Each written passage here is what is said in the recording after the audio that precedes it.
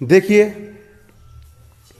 कक्षा 10वीं की गणित का अध्याय 5 प्रश्नावली 5.2 का आज हम करेंगे प्रश्न क्रमांक 5 का पहला सवाल हल करेंगे। ठीक है, यहाँ पर एक समांतर श्रेणी दी गई है 7, 13, 19 dead dead dead dead dead, last पद दिया कितना 205 और उसने बोला कि टोटल इस समांतर श्रेणी में कितने पद है ये बताओ।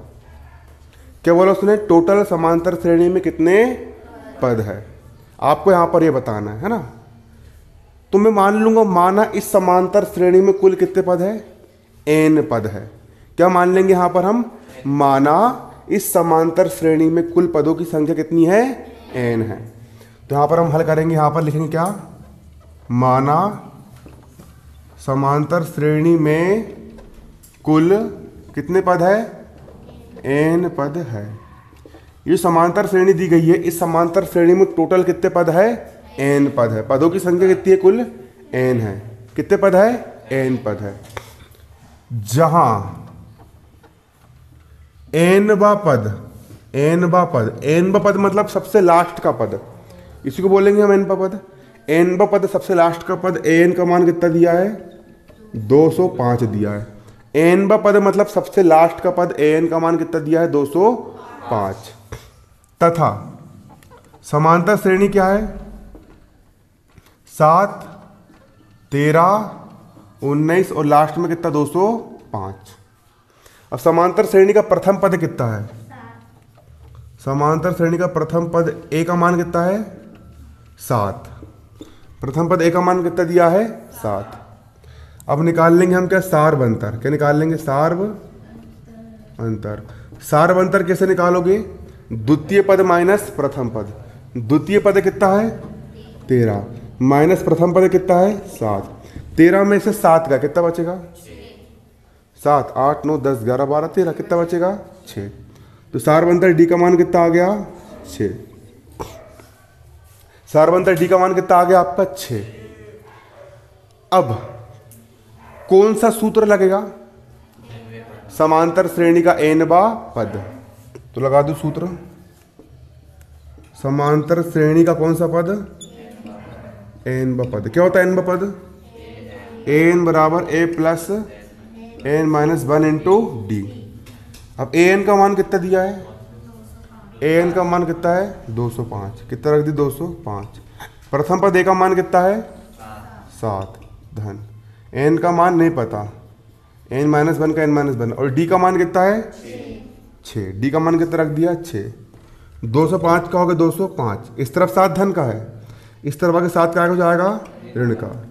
अब 6 इंटू n का कितना जाएगा? 6n माइनस का माइनस 6 कम कितना हो जाएगा? 6 हो जाएगा। 207 में से 205 में 7 का कितना बचेगा? 198। सही में 198, 99, 100। ठीक है ना। अब इस तरफ 6 काय का है? ऋण का है। इस तरफ 6 काय का हो जाएगा? धन का।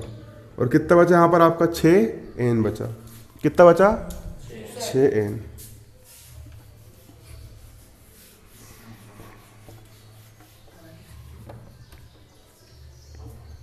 कितना बचा यहाँ पर? 6n।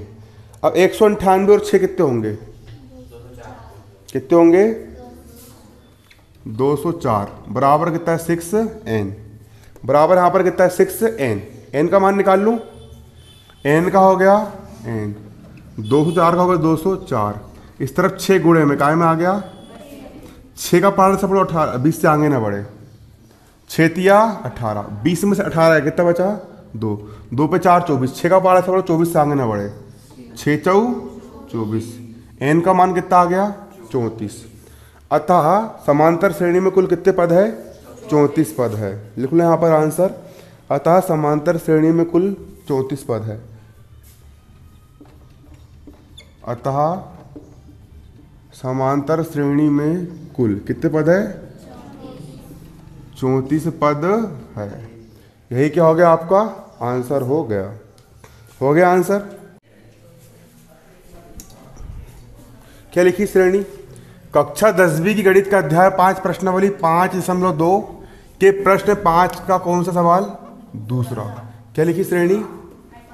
18, 15 से 1/2, लास्ट पद कितना है? ऋण का, बहुत सरल सवाल है, देखो कैसे करेंगे। यहां पर क्या बताना है, पदों की संख्या।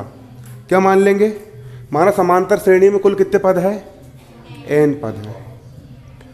यहां पर क्या लिखोगे, हल। माना समांतर श्रेणी में कुल कितने पद है, n पद है, तथा समांतर श्रेणी क्या दी, एपी 18, 15 से 1/2, 13, ऋण का 47 यही दी है। प्रथम पद ए का मान कितना हो जाएगा,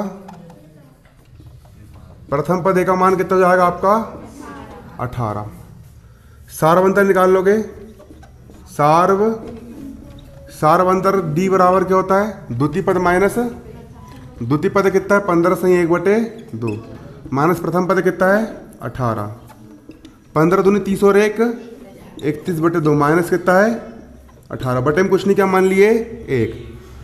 2 एक लघुत्तम कितना आया 2, 31 एक कम 31 माइनस 18 दूनी 36, 36 में से 31 गए 5/2, बड़ी संख्या ऋण के चिन्ह का आ गया ऋण का। सार्वंतर डी का मान कितना आ गया ऋण का 5/2। अब क्या निकालना है, सूत्र कौन सा लगा दोगे, nवें पद का सूत्र। क्या लगाओगे, समांतर श्रेणी का nवा पद क्या होता है, n बराबर a plus n-1 into D. n का मान कितना है, n पद मतलब n मतलब लास्ट पद कितना है -47। प्रथम पद a का मान कितना है 18 प्लस n का मान नहीं पता n-1 और d का मान कितना निकाले हमने ऋण 5/2 कितना, ऋण 5/2। ऋण 47 का ऋण 47 इस तरफ 18 ऋण का इस तरफ 18 का आएगा जाएगा धन का। अब यहां पर देखो ऋण n-1 का हो गया n-1 कितना लिखा है ऋण 5/2। अब इस तरफ धन के इस तरफ जाएगा ऋण का, जोड़ दो 7 दूनी 14 15 5 हासिल का 1 4 5 6 ऋण का कितना आगे जोड़ने पर 65। ऋण वाली संख्या जोड़ती चिन्ह का आता है ऋण का। इस तरफ 2 बटे में है, इस तरफ 2 कायम हो जाएगा गुणे में, कायम हो जाएगा गुणे में बराबर। इस तरफ 2 बटे में था, इस तरफ कायम हो जाएगा गुणे में हो जाएगा। अब ऋण 5 इंटू n हो जाएगा -5n, ऋण गुणित ऋण धन 5 एक कम 5, ऋण का होगा ऋण 5 दूनी 10 का शून्य हासिल का 1 6 दूनी 12 और 1 हो जाएगा यहाँ पर 13। अब इस तरफ 5 धन का, इस तरफ 5 का हो जाएगा ऋण का -5n 135 और 5 135 130 और 5 135। इस तरफ ऋण 5 गुणा में इस तरफ का आएगा ऋण 5 बटे में n का हो गया n बराबर ऋण से कट गया 5 दूनी 10 बचा 3 5 7 35 n का मान कितना आ गया 27। क्या लिख दोगे, अतः 27वां पद। अतः समांतर श्रेणी में कुल पदों की संख्या कितनी है 27 है। ठीक है, कितनी है 27 है।